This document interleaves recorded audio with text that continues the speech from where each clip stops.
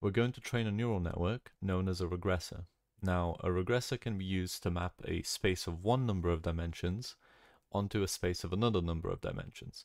So in this case, we'll be mapping these two control sliders onto 10 parameter sliders of a unpredictable synth patch.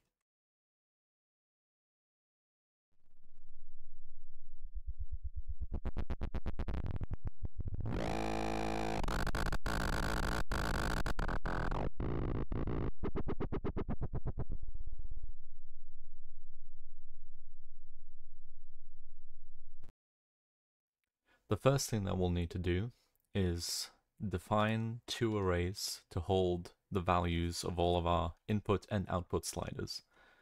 So we'll define an input buffer array of size 2, and then we'll define an output buffer array of size 10. And we'll feed into these arrays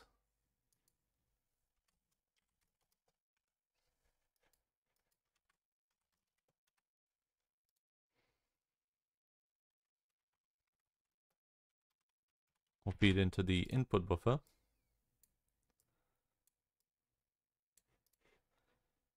and here we'll feed into the output buffer.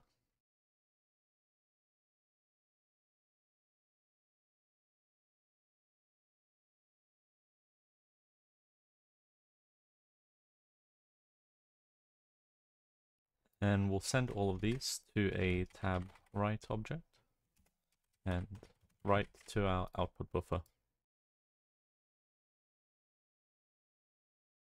Now that we are storing the values of all of our sliders, we need to gather some data points. So for that, we'll make two fluid data sets, and we'll call one input data, and we'll call the other output data. And to both of these, we'll send an add point message with a $1 and the contents of the input buffer. Now the $1 will be replaced by an identifier number that will be the same for both of these data sets to cross-correlate the data. And here we'll send the output buffer.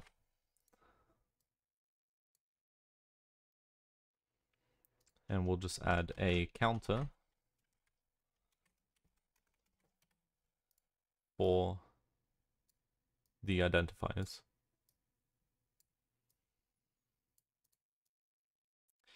And now every time we press this button, this identifier will tick up and it will create a new data point with the current contents of all of our sliders.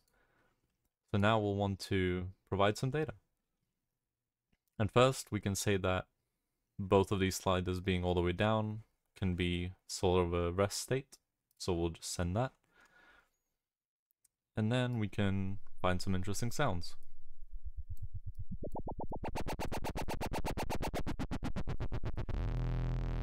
Okay, so I'll put that maybe on when both sliders are in the middle and send that through.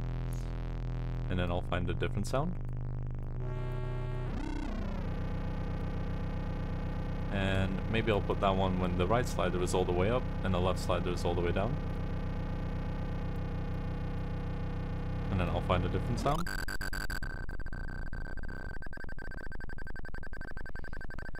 And let's do that on the other way. And then maybe we'll do one for when both sliders are all the way up.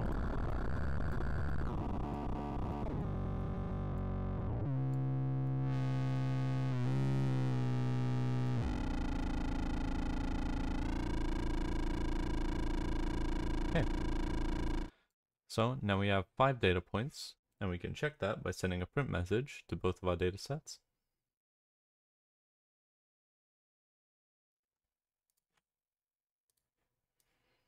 And that, as we can see, we have our output data and our input data.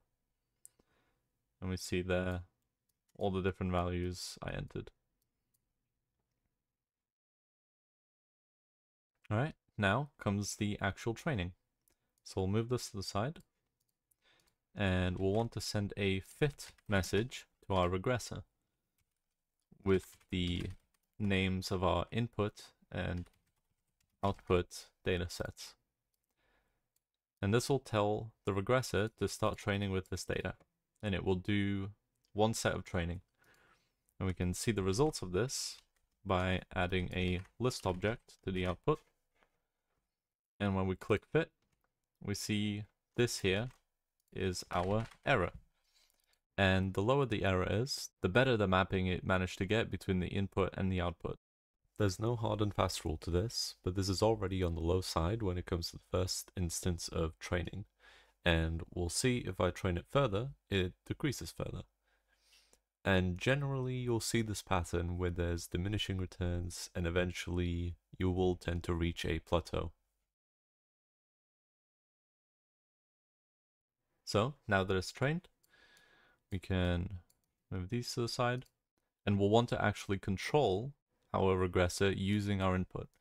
So what we'll do is get rid of these, add a new trigger object here,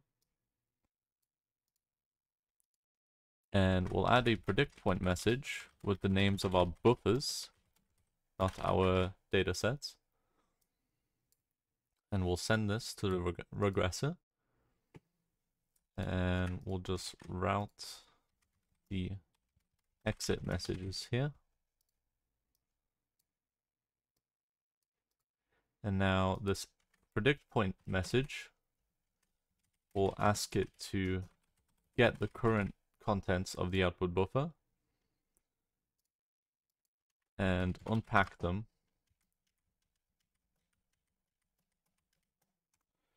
into our sliders. And now, if we start moving these, you'll see the output sliders also start moving. And if we move all the way down, you'll see that's the rest state that we set. And if I turn the volume up, we'll start to hear, as I start to move the input buffers, it moves through the different sounds that we set. So there's the sound we set for when both sliders were in the center.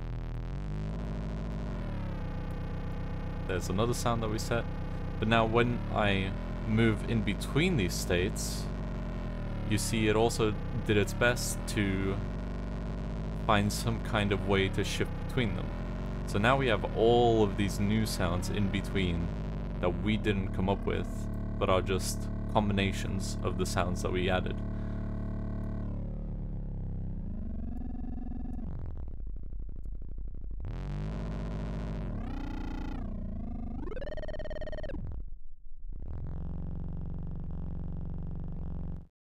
And if we don't like those sounds, of course we can send a clear message to our regressor and then train again.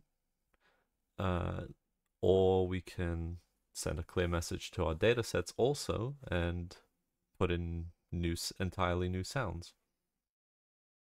And that is how you train a regressor to control a high-dimensional synth patch with a low-dimensional input.